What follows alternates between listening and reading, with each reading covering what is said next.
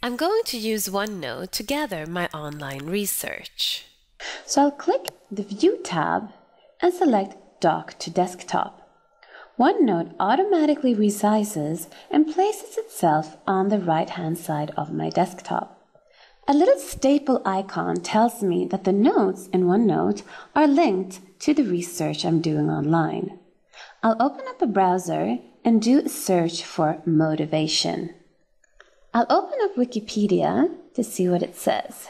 Here, I'll mark the definition of motivation, copy it, and then paste the text into my notes.